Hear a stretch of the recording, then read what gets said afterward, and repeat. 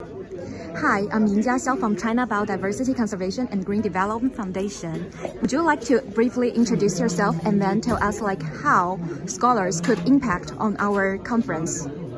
Okay, so my name is Piet van der Meer. I am Dutch. I teach law in Belgium, and I teach biodiversity and biological risk assessment in Belgium at 2 universities.